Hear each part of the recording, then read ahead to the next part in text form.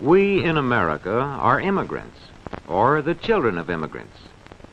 We are one people, but a people welded from many nations and races. The immigration debate in the US is replete with rhetoric that makes it seem like immigration is essential to the US's very survival. We hear all the time from the left that the US is a, quote, nation of immigrants, that we are a melting pot, or, as that famous poem dictates, that the US is obliged to take in the world's poor huddled masses. This narrative, pushed by SJWs, the media, and the left in general, that America has always been and must always be an open borders utopia, it's far from the truth. In fact, the US has, throughout history, had some of the world's strictest immigration laws and policies. So let's take a look back in time and find out the truth about American immigration policy. While the colonies officially declared independence in 1776, the US Constitution wasn't ratified until 1788. One of the first pieces of legislation passed by the US legislature was the Naturalization Act of 1790. This bill limited the naturalization of new citizens to anybody that was a, quote, free white person who had lived in the US for at least 2 years and was of, quote, good moral character. Essentially, the 1790 Naturalization Act established the U.S. as a white ethno-state, and it effectively prohibited Indians, former and freed slaves, and indentured servants from ever becoming citizens. And this law wasn't seen as too harsh or some kind of mistake that was immediately overturned. The founders of this country clearly intended for the U.S. to be established as an outpost of Europe and European tradition, but free from the trappings of monarchy and authoritarianism. Now, you probably haven't learned about the 1790 Naturalization Act in your history classes. You probably also didn't hear about the 1795 Naturalization Act that extended the residency requirement from 2 years to 5, making it even harder to be a citizen, and explicitly, like in the first sentence of the law, restated that people were only eligible for citizenship if they were, quote, a free white person. The 1798 Naturalization Act extended the residency requirement again to 14 years, and in 1802, the naturalization law was passed. This piece of legislation kept the, quote, free white person requirement in place and extended birthright citizenship to the children of U.S. citizens only, but not to the children of foreigners temporarily in the U.S. Now, this law passed in 1802 and was actually the last major piece of legislation dealing with immigration and naturalization for over 50 years. So, from 1790 until 1870, becoming a citizen was a privilege reserved only for people of European descent. This changed in 1870, after the Civil War, when the Naturalization Act of 1870 was passed. This act expanded citizenship eligibility to, quote, aliens of African nativity and to persons of African descent. This is the bill that allowed freed slaves to become citizens, and it effectively allowed for free migrants from Africa to become citizens as well, provided they met the residency requirements. And 2 years before that, the 14th Amendment to the Constitution was ratified. The 14th Amendment states that, quote, all persons born or naturalized in the United States and subject to the jurisdiction thereof are citizens of the United States and of the state wherein they reside, end quote. To this day, there is still quite a bit of legal dispute over whether the 14th Amendment right to birthright citizenship should apply to the children of illegal immigrants or people who come here as visitors. This is a complex constitutional question, and I'll save that debate for another video, but suffice to say that, given the legal context at the time and the lack of any real stringent immigration laws that differentiated between legal and illegal immigration, which we'll talk about later, many constitutional scholars interpret the 14th Amendment right to birthright citizenship as not being intended to apply to the children of illegal immigrants. Anyways, as of 1870, becoming a citizen was open to pretty much anyone, provided they met the residency requirements. This is used by many on the left as rationale for modern arguments for open borders, acceptance of third world migrants, etc. But this isn't where the story ends. I just mentioned the fact that the US didn't really, as a country at this point, have an immigration policy as we'd refer to it today. There was a naturalization process for people to become citizens, yes, but there wasn't much thought given to immigration policy. Why is that? Well, for starters, up to this point, almost all immigration to the US had come from Europe. The people coming to America were almost entirely European. 1/3 of immigrants from 1815 to 1865 were Irish, and the vast majority of the rest were from Western and Northern Europe. These people assimilated rather easily into American culture, with relatively little ghettoization. There were some examples of white groups not getting along, for example the Irish and the Italians, but these things ultimately worked themselves out as immigration slowed down and as immigrant groups assimilated. The first real example of U.S. immigration policy came in 1882 with the Chinese Exclusion Act. It prohibited the importation of Chinese workers into the U.S., many of which were being used to build the railroads in the western U.S. Interestingly enough, this act was controversial at the time because Chinese immigrants tended to not be a drain on social welfare systems.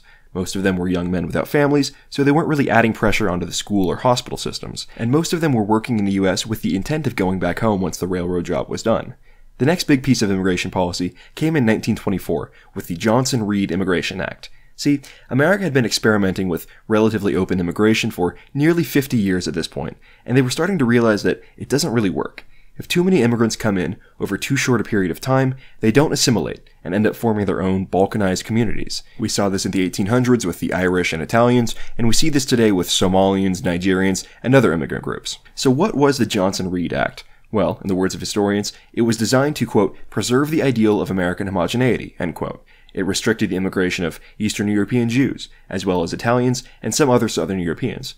Russia's 1917 Bolshevik Revolution was fresh on the minds of the American public, and many were concerned about foreign immigrants bringing communist ideals and political action into the country. Incidentally, Vladimir Lenin and Leon Trotsky, two of the leading communists behind the Bolshevik Revolution that killed tens of thousands and led to the Soviet Union that killed tens of millions, were both Eastern European Jews. So the legislators' concerns over Eastern European Jewish migration were not entirely unfounded. The law stated that no one ineligible to become a citizen could immigrate to the U.S. at all, indicating that the 14th Amendment probably was not designed to apply to illegal immigrants.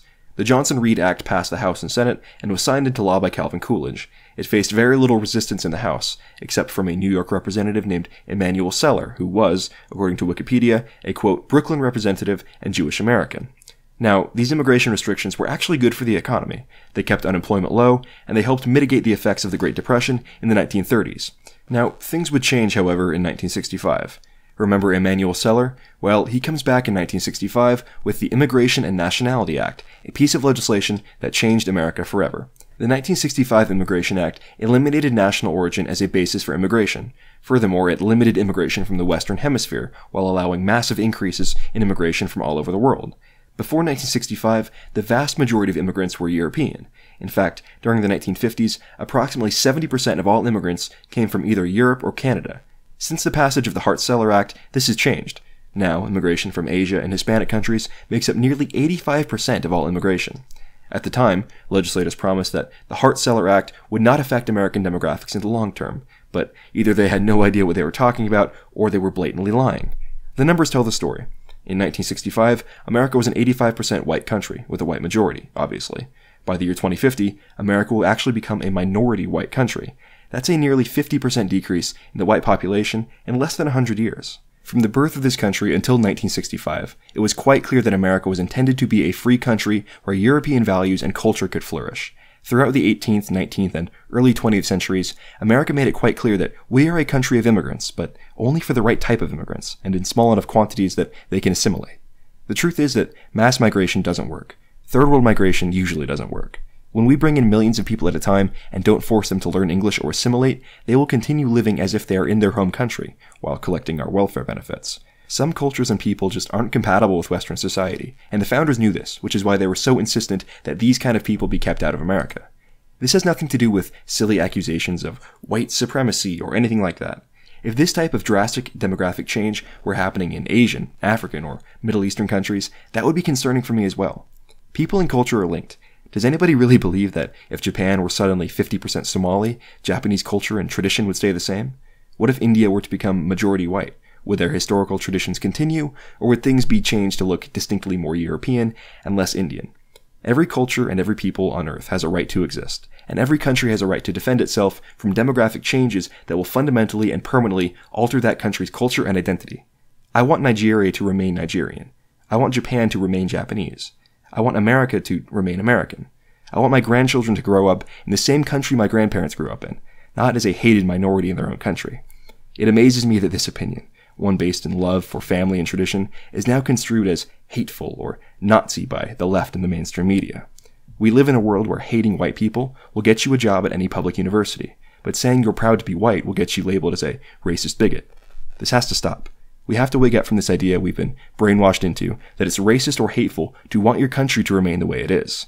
I don't hate anyone except people that wish to do me harm. I'm not a Nazi. I'm just someone who wants the best for myself, my family, my future kids, and I know, based on all available evidence and history, that being a minority is not something I want for myself or for my progeny.